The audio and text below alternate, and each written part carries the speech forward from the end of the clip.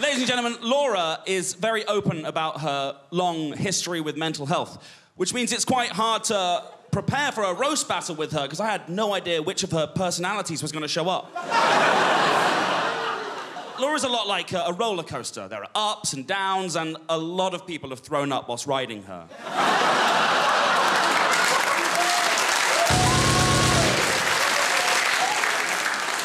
If only you knew how many of those were since our marriage. Tom really likes his food. He also really likes anyone else's he can get his hands on.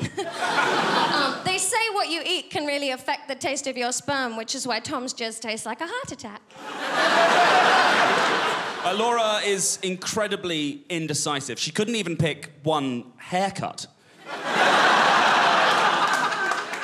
It's also all dyed, all of this. This rich colour is covering something old and grey and sad, as is this dress.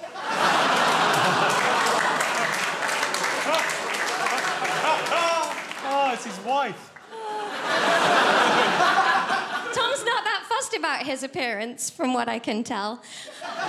The only thing he puts less effort into is his marriage, career, and personal relationships. Tom is so lazy he thinks liking Marvel films counts as a personality.